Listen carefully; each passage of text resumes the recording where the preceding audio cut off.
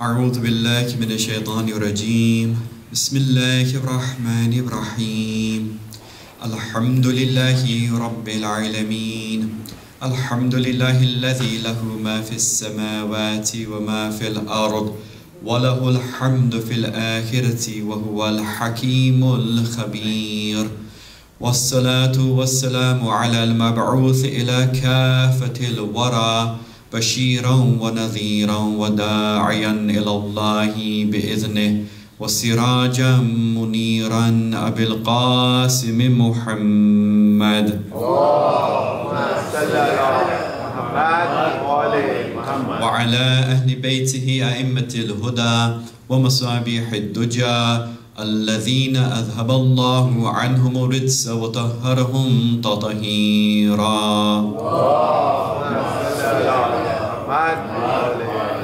أما بعد فقد قال الله سبحانه وتعالى في كتابه الكريم بسم الله الرحمن الرحيم ففهمناها سليمان وكلا آتينا حكما وعلما صلوا على محمد وعلى محمد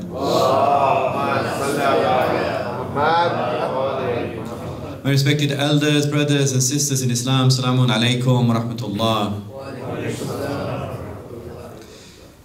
Yesterday we looked at the concept of teaching in Islam, and we did so with reference to the story of Nabi Adam ala nabiyina wa alayhi salam as put forward by Allah subhanahu wa ta'ala in the Quran. And today, inshallah, we'll be looking at the other side of the coin, for we will be examining the concept of learning in Islam. And in particular, I will focus my attention on part of the story of Nabi Sulayman ala nabiyina wa alayhi salam, who of course in English is known as Prophet Solomon. And inshallah, we will also look at how parents can contribute and improve the madrasa learning of their children. So we will examine this whole topic in the following 4 stages. First of all, just a little bit about Prophet Solomon and his life. Then we will look at the fact that he was blessed with both knowledge and wisdom. And we will see an example of that from the Quran. Thirdly, we will ask this question and try to address it, that how can we gain such knowledge? And then finally, we will look at some strategies as to how parents can improve and contribute towards the madrasa learning of their children, starting with a loud salawat ala Muhammad wa ali Muhammad. So with regards to the first part of this talk, just a little bit about this great prophet of Allah subhanahu wa ta'ala, Prophet Solomon and Nabi Sulayman as he's known in Arabic. So we are told in Surah Sad, verse number 30, that Allah subhanahu wa ta'ala gifted him to his father Nabi Dawood, Prophet David. And this word gift is used in the verse. Allah subhanahu wa ta'ala says, وَوَهَبْنَا لِدَاوُودْ Sulayman, and we gifted David Solomon. And then he goes on to say, Ni'mal abd, what an excellent servant. Innahu awwab, he was someone who would often turn to Allah in prayer. So here we find some really high-ranking descriptions used by Allah subhanahu wa ta'ala for this great prophet. Things such as calling him an excellent and a brilliant servant of his, and using the word awwab, someone who turns frequently to Allah subhanahu wa ta'ala in prayer. So this verse in itself tells us about the great station of this prophet of Allah. And like I said, he was a gift to his father David.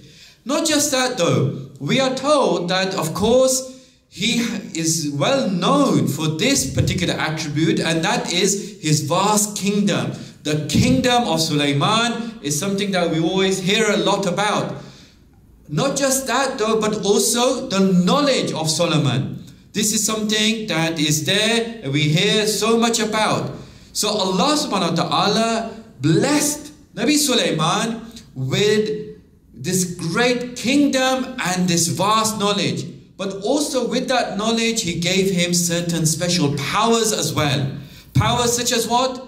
Such as the ability to know the language of birds. Mantiqut Tayr, as it's referred to in the verses of the Quran.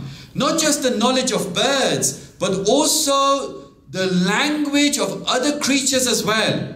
For indeed we learned that he spoke to those ants when he was coming in that valley of ants, and other creatures as well. So he had these special powers, knowing the language of birds and other creatures. Also birds, he was able to command them to be part of his army. They would stand in sort of like service to Prophet Sulayman when he commanded them to do so. Not just birds and creatures, but also jinn. We are told in the verses that he was able to command the jinn. Jinn would die for him in the seas, and they would find these hidden treasures for him. Also we are told in the verses that they would build certain things for him, such as temples and other things.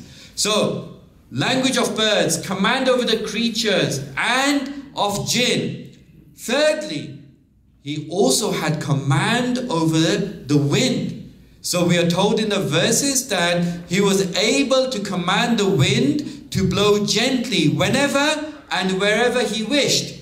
Not just that though, he was able to command the wind to take him in his ship to distant places very, very quickly.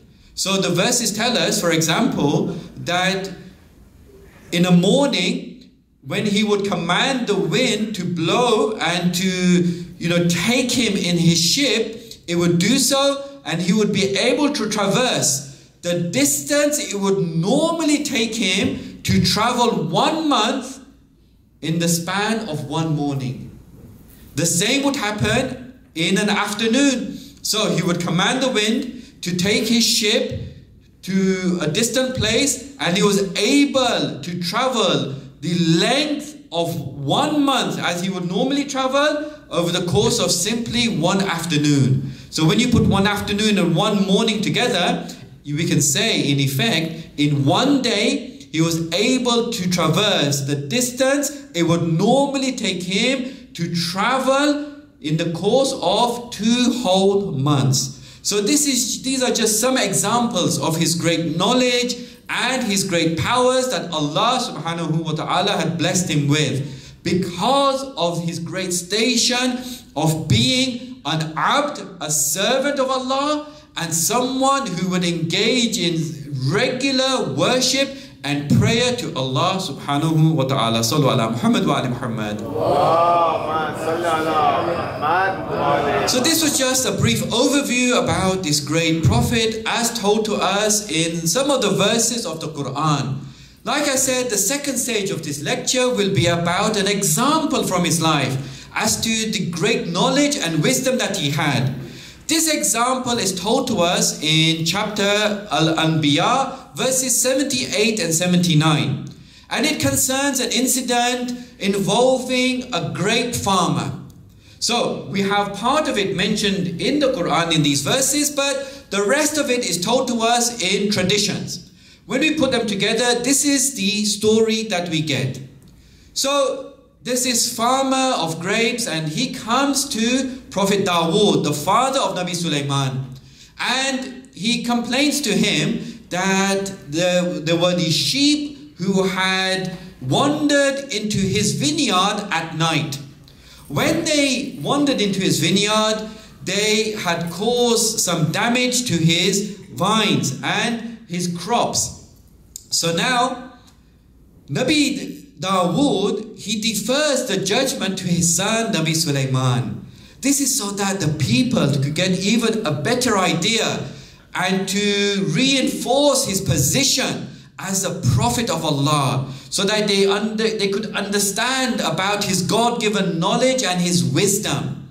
Now, we are told in the verse that Allah subhanahu wa ta'ala blesses him and Dawood with wisdom. This is the verse that I recited at the beginning of this lecture. فَفَهَّمْنَا سُلَيْمَانَ وَكُلًّا آتَيْنَا حُكْمًا وَعِلْمًا.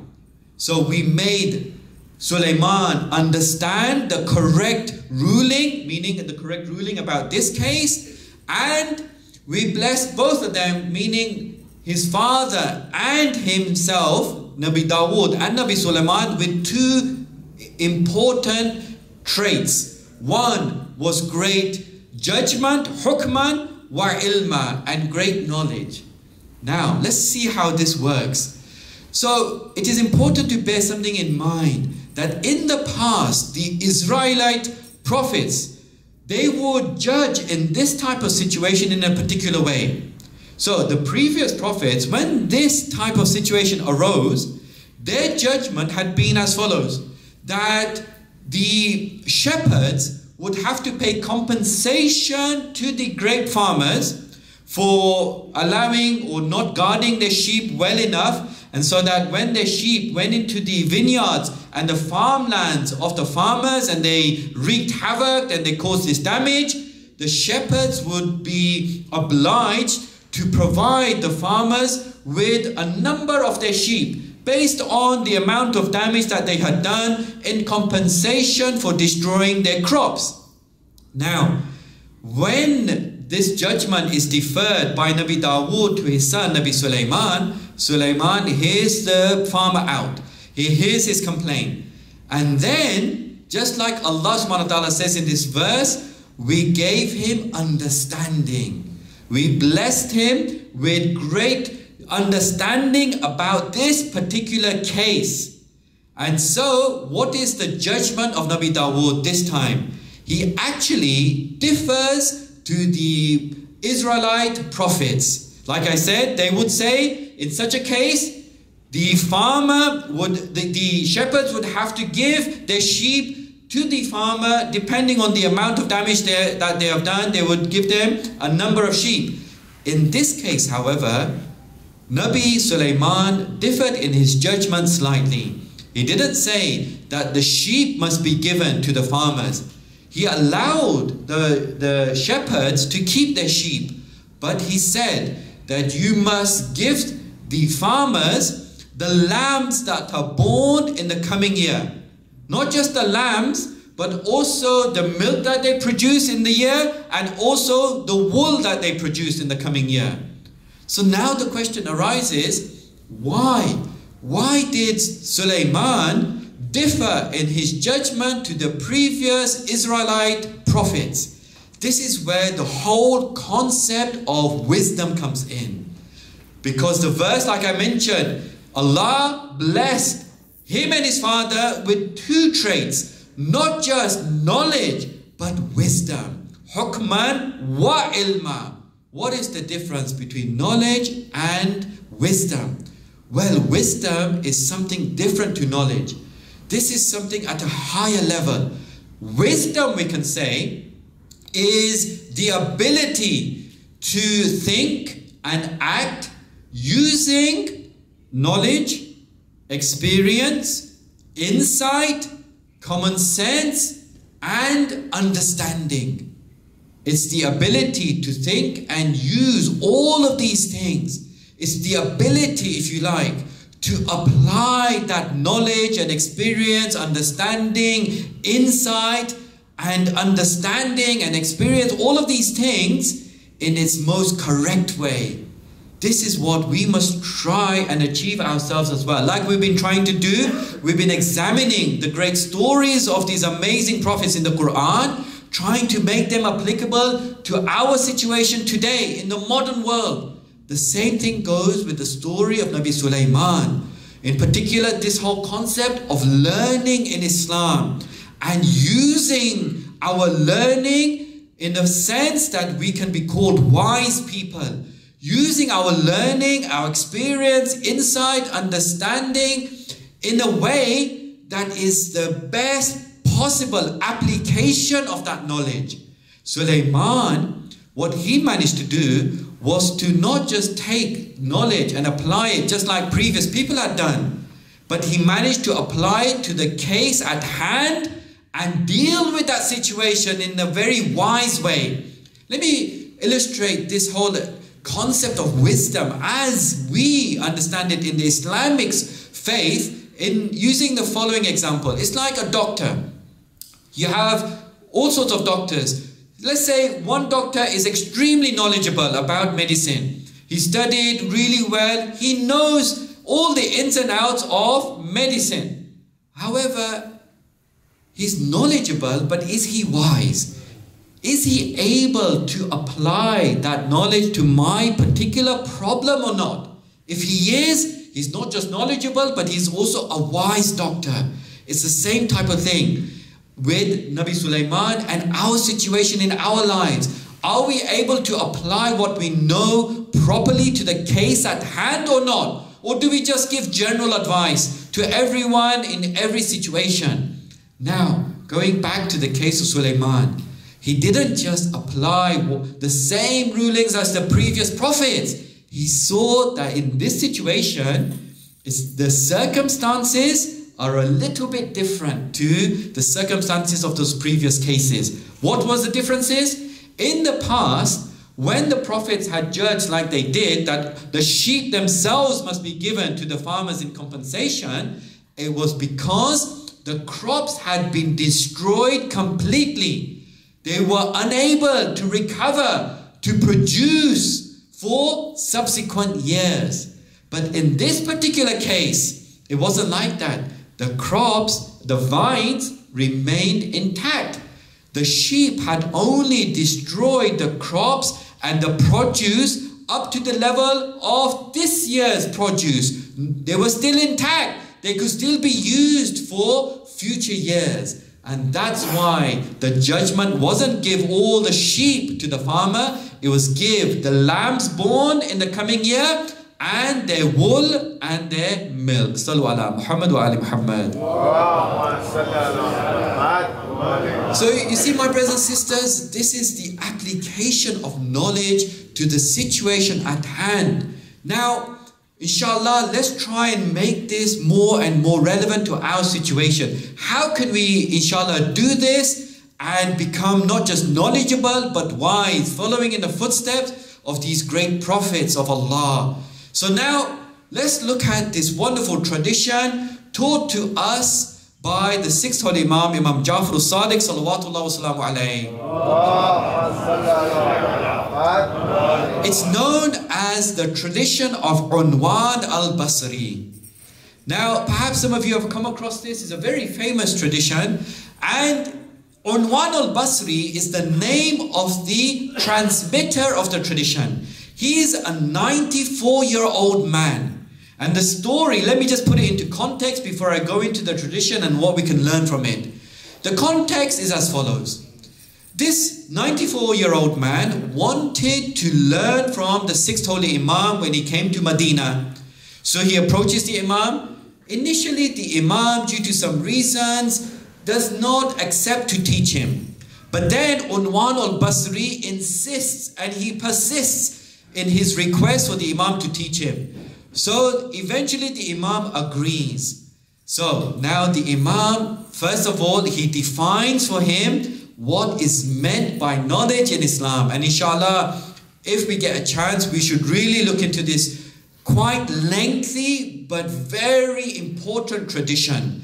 It's known as, like I said, the Hadith of Unwan al-Basri. It's been translated into English. And in fact, recently there's been a beautiful book that has this whole tradition in its entirety with some explanation as well. And that book is known as Liberated Soul. It's published by ICAS Press and it's just came out last year, in fact.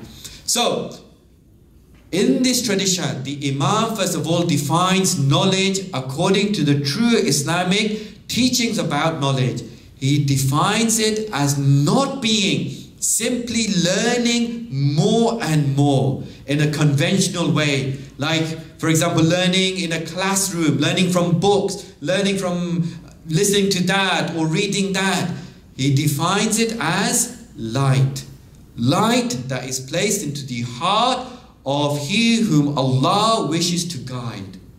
Anyway, let's move on and talk about the 3 steps that the Imam puts forward to Unwan al-Basri as to how someone can gain this light, how someone can gain true knowledge. He says, فَإِنْ أَرَدْتَ الْعِلْمِ فَاطْلُبْ أَوَّلًا فِي نَفْسِكَ حَقِيقَةَ الْعُبُودِيَّةِ. These are gems of wisdom.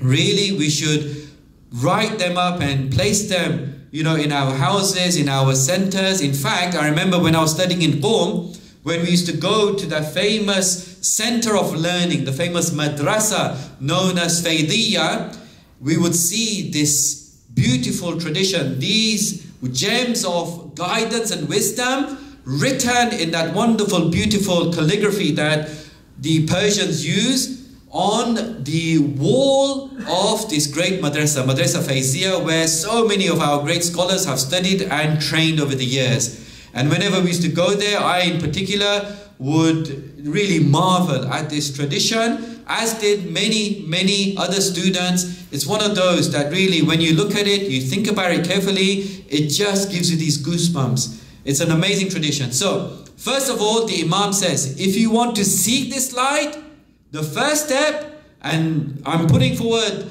this because we're looking at learning in Islam, the whole concept about gaining light and true knowledge in Islam. And inshallah, like I said yesterday, these are things that are quite appropriate to discuss at this particular time because many of our younger brothers and sisters are engaged in exams. So the first step, he says that فَإِنْ أَرَدْتَ الْعِلْمِ فَاطْلُبْ أَوَّلًا فِي نَفْسِكَ حَقِيقَةَ الْعُبُودِيَّةِ. If you want to gain this light, this knowledge, so then seek in your heart, first and foremost, true servitude. Seek in your heart to serve Allah with that knowledge. Seek in your heart that you have this very sincere intention. That's the first thing. How am I going to use this knowledge to serve Allah's cause? Whatever that might be. It might be Islamic knowledge. It might not be. It might be so-called secular knowledge. But all forms of knowledge can be used to serve Allah. You might be in a so-called secular field of study. Chemistry, maths, English, literature, whatever it might be. But what this is saying is that seek in your heart true servitude. Make a sincere intention. How can you help yourself, your family, your fellow human being, mankind in general, to better themselves, to use it in a good way, to use it in a way that will improve society and the well-being of others. These are all very divine intentions and motives. So this is the first thing. Then what? وَاطْلُبُ الْعِلْمِ بِاسْتِعْمَالِهِ. He says, and seek knowledge by putting it into use. Seek knowledge by sharing it with others, that's putting it into use. By acting upon it, that's also putting it into use. Sometimes we learn things, but how much of it do we share it with others? These are all blessings, just like Allah blessed Nabi Dawood and Nabi Sulayman with ilm and hikmah. We should also try to emulate them, because they used it for the sake of Allah to help others. They shared it with Allah, with others. Like I mentioned this example of using it to judge correctly and fairly and justly.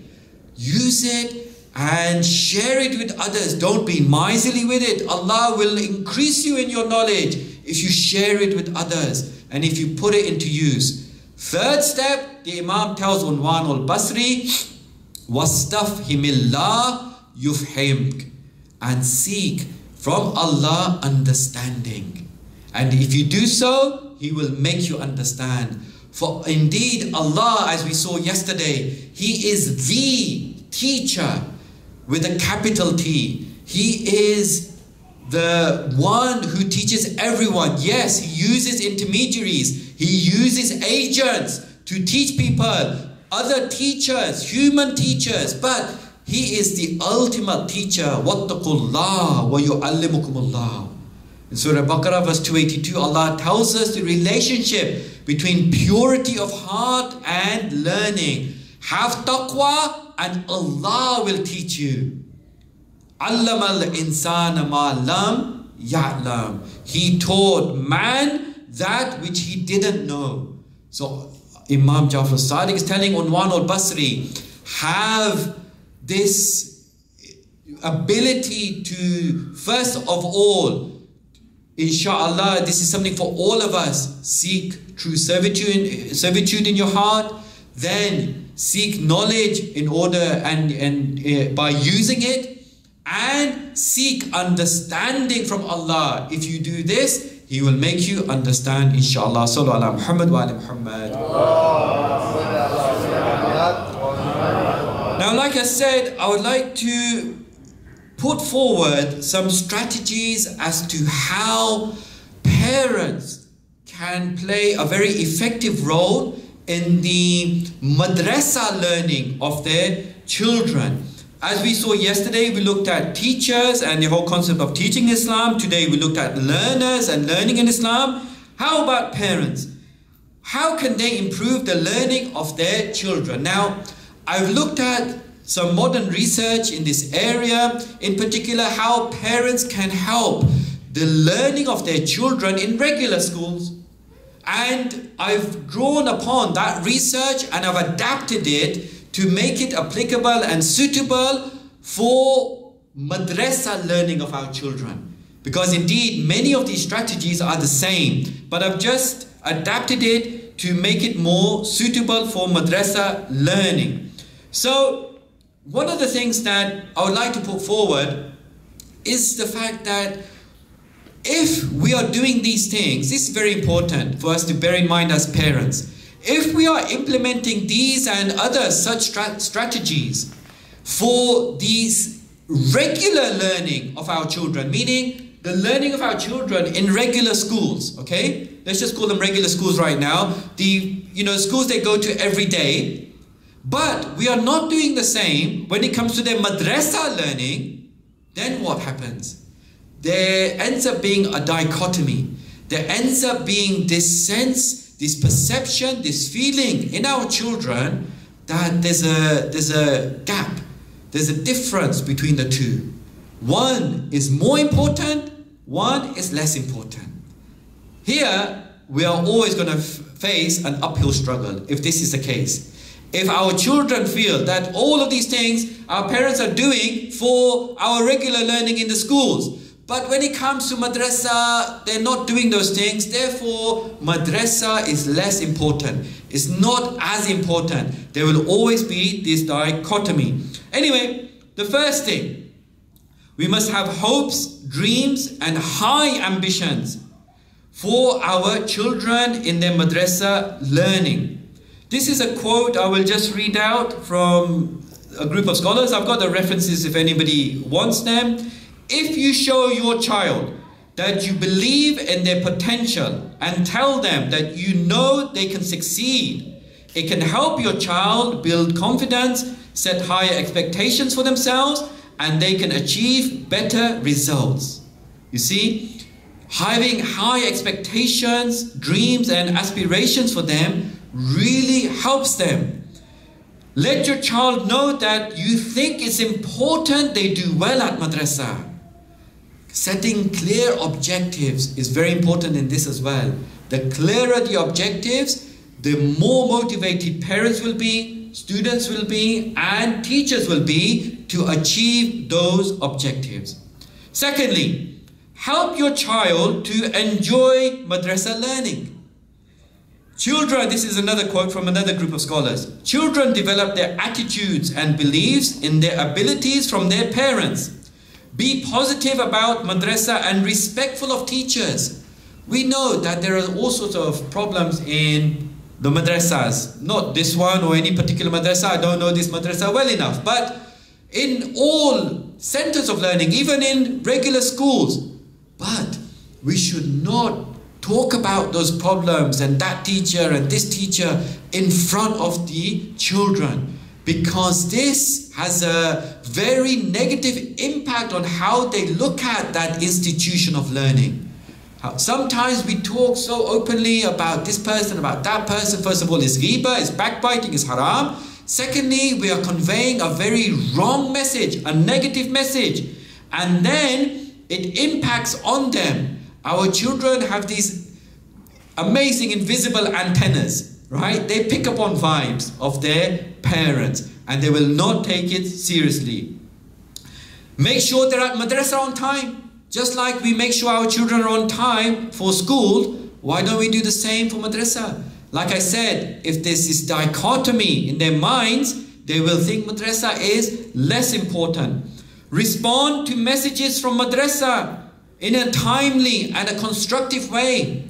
Communicate with the madrasa if there are any problems and encourage your child to learn from their mistakes. Remember yesterday we talked about the fact that Allah describes Himself as Ar-Rahman, then Allama al-Quran, as the all-compassionate, then the fact that He taught the Quran, being mercy before being able to teach our children effectively. It is a condition. We must be merciful with our children. Praise your child and for the effort and progress. Number 3, talk with your child about their madrasa learning. Another group of scholars found that children who talk openly with their parents about their day have better educational outcomes. Other activities like discussing books, films or television programs or eating meals together around the table are also associated with better student reading performance. Ask them how, the madrasa was. And sometimes, don't start with really complex questions, Did you achieve those learning objectives for history? Come on, don't start with that. Ask them, what was fun about madrasa today? What did you do in the breaks? What did you eat? How was so-and-so, your friend? Start with these questions, but talk to them, engage with them. This has an impact on their madrasa learning. Teachers should tell parents what their children should be focusing on and practicing during the week, should be setting them appropriate homework.